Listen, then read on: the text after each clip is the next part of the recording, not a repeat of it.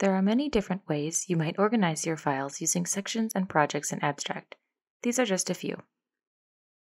If you're working at a company that delivers one main product across a variety of platforms, such as a banking company, you might see projects like this: Mac OS app, Windows app, iOS app, Android app, web app, and more.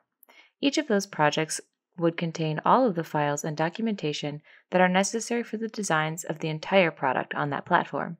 You might also see some projects like design system, marketing website, brand guidelines, or user flows.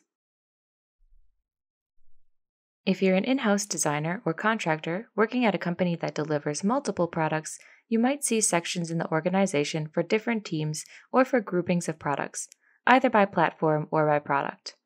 In this example, Healthy Shrimp makes health and lifestyle products. In each section, you'll find one project for each product on that platform. You'll notice that each section repeats those products, but on a different delivery platform. You could also have some additional projects for designs that need to be used across many products and projects, such as design system, data visualization, user authentication, or social integrations. Another way that you might organize your sections and projects is by audience.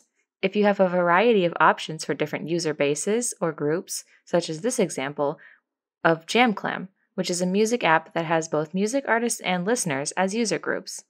These audiences probably have widely different experiences, so it makes sense to break them out into separate sections and keep all of the projects related to that user group in one section.